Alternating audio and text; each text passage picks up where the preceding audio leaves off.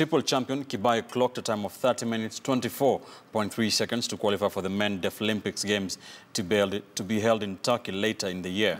In second place was Peter Toroitich from Turkana County with a time of 30 minutes 46.2 seconds to book a place to represent the country in the international games. Daniel Kiptum from Wasingishu as well closed the top three qualifiers in the A standard with time of 31 minutes 16.1 seconds. In the ladies category, 10,000 meters race, the ever-fit Justa Comesa recorded a B standard qualifying time of 43 minutes 34.3 seconds to book a place in the team that will represent Kenya in the Deaflympic Games in Turkey.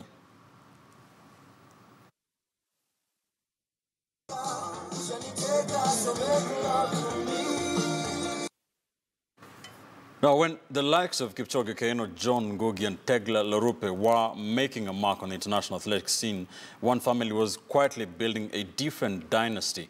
The Karims, as they are commonly known, have been an integral part in the country's sporting history.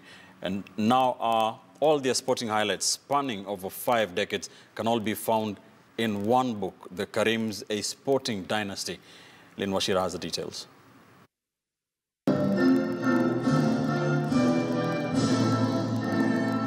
Unsung Heroes perfectly describes the Karim family, a family whose contribution to Kenya's sporting history is immense, but their sporting prowess is only known to a few.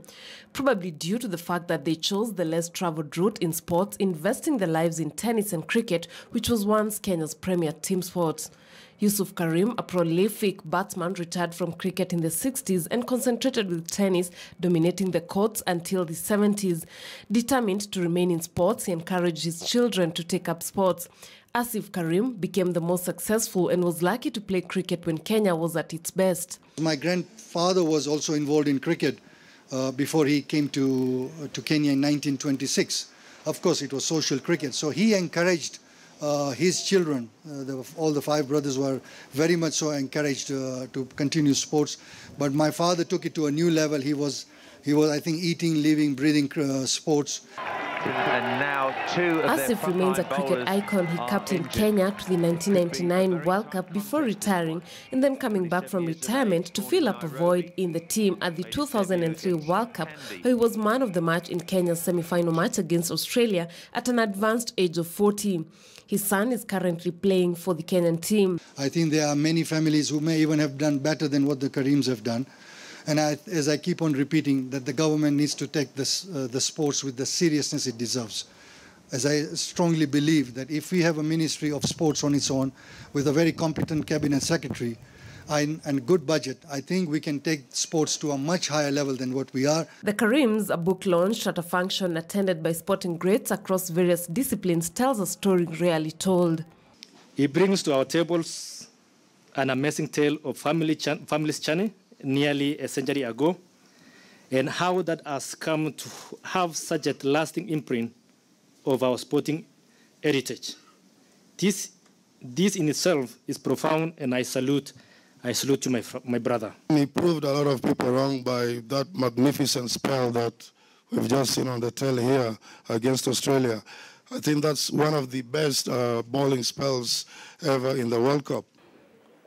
Well, one Kenyan sporting family with sports success spanning over decades, but one family whose contribution to the country has barely been told. All that can now be found in this book that is just slightly over 350 pages.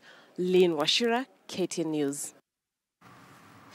Now, 4 teams from Kenya will battle it out with 4 Tanzanian teams in the inaugural SportPesa Super Cup tournament, scheduled to take place from the 5th of June in Dar es Salaam, Tanzania. KPL champions Tusker FC, 15-time champions Gor Mahia, their arch-rivals FC Leopards, and National Super League side Nakuru All-Stars will represent Kenya, while recently crowned Tanzanian Premier League champions Yanga, Simba SC, Singida United and Jangombe will fly the Tanzanian flag. SportPesa realized the need to bring back the glory days of Kenyan and Tanzanian football by launching the SportPesa Super Cup to the football-loving countries.